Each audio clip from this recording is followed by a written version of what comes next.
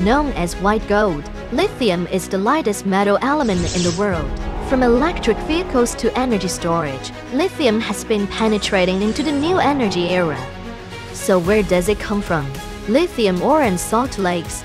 In South America, the Lithium Triangle is one of the most concentrated regions for salt lake lithium mining.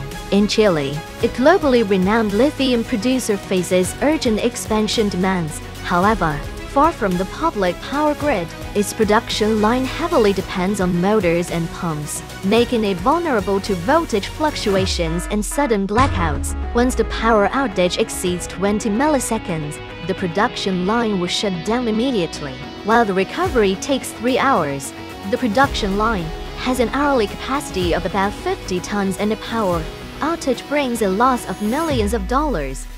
In response, the producer resorts to Huawei's SmartLi solution, featuring high reliability and efficiency. Core components are fully redundant, eliminating single points of failure. The modular design facilitates hot swappable maintenance, achieving replacement within 5 minutes.